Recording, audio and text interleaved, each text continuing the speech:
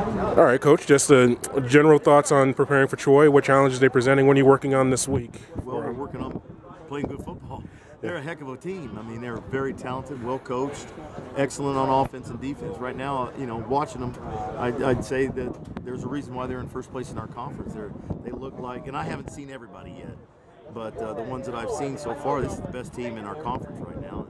And we're going to have our work cut out for us. They're playing great ball. And, their only loss is at Clemson by 6 points, and they had opportunities in that game. So, it's going to be a battle there. I think they're back to being the Troy of old, and, we've got to go be the true state of new. You said the best team. You just got off the field with Appalachian State a couple of weeks ago. That's pretty high praise for this Troy team. Well, I'm not saying that they are going to beat App. I'm just saying that when you watch them on film right now, talent across the board and the way they're playing right now is as good as anybody, or if not better. So, I mean, it's apples and oranges when you talk about those two. They're right up there.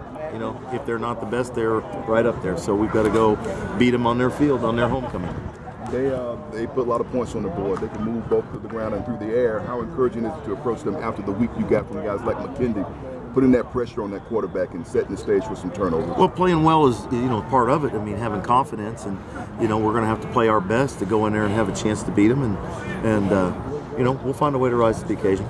Offensively, how important is that ball control? Kyler Neal had a big performance controlling the clock, especially that second half of the last game. How helpful is that going to be? How important will that be to have possession to keep their offense off the field? Well, I mean, it's always important. I mean, you got to have the ball. I mean, we found out what happens when we go 3 and out, and when we don't have any time of possession, we get beat. I mean, it won't be close if we don't, move the ball on offense, have some running game, and be able to have some explosive plays. If you don't do that, it will be a long, long day.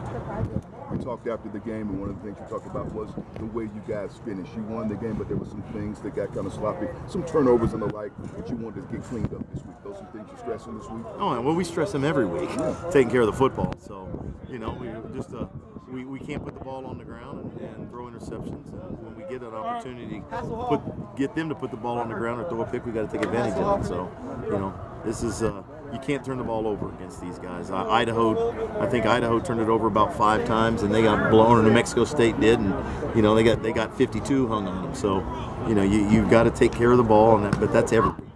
One of your keys on your offense are your tight ends. Rutgers here not working out with you. Can you tell us anything about his possible status this week? We're waiting to hear more. He's got to deal with the doctors and the trainers, and I turn that over to them. They'll tell me if he's ready or not. So I just wait to hear. You guys recently just agreed to the partnership with Under Armour. Can you talk about what you think the impact that will have on the team? Obviously, it's not an X's and O's thing. I don't think our team's even thought about it, to be honest with you. I don't even know if they know. You know what I mean?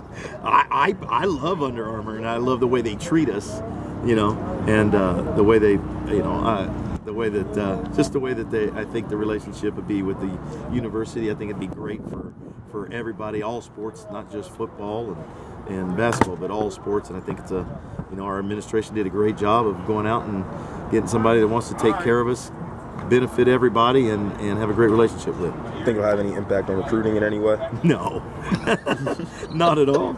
I mean, pretty gear is pretty gear. It doesn't matter.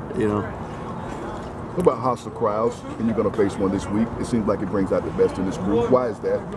It's just college atmosphere. It's always great. It's fun. You like to be on the road with your back against the wall, no one there yet, pulling for you, and it makes college football what it is. The whole environment, the smell of the tailgate when you get off the bus, and the electricity in the air. It's going to be a fun crowd to be around, whether they're screaming and yelling at you or not. It's just what college football is, and it's just a privilege to go do it.